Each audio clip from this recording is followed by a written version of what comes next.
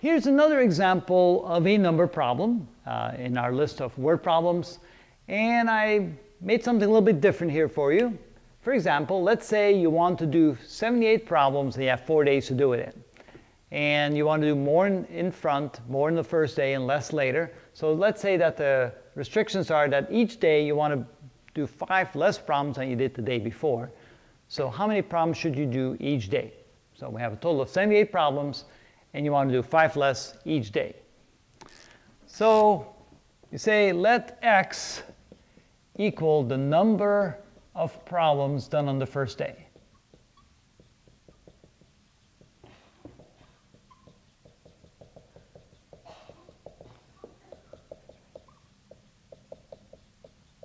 Okay, then how many problems do you do the second day? Well, if it's 5 less, then x minus 5 equals the number of problems done the second day.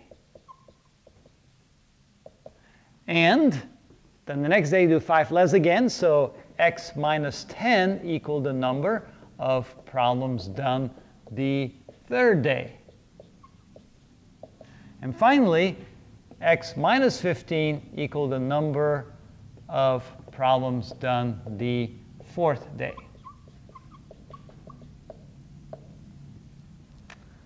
Okay, so on the first day you'll do x problems, 5 less on the second day, 10 less on the third day, 15 less on the fourth day.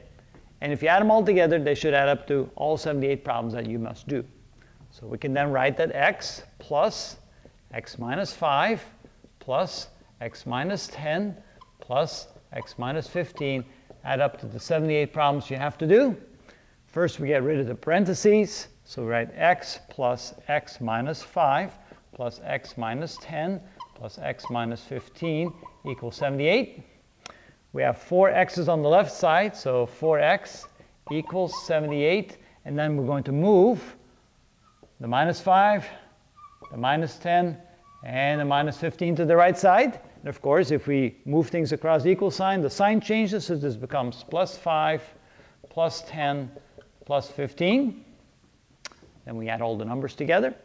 So we had 4x is equal to, that would be 10, 25, 30, that would be 108. Divide both sides by the numerical coefficient in front of the x, the 4. That cancels. And so x equals 27.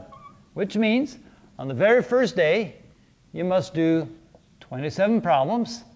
On the second day, you can do 5 less, or 22 problems. On the third day, 10 less, or 17 problems.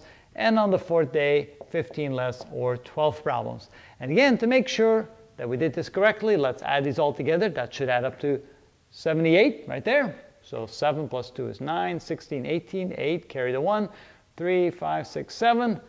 Bingo, correct answer.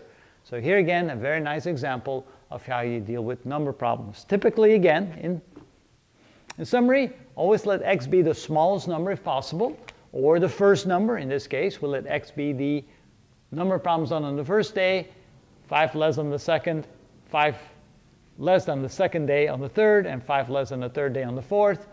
Add them all up, should add up to 78. Okay, so if you work the problems this way, they're actually pretty simple and pretty straightforward.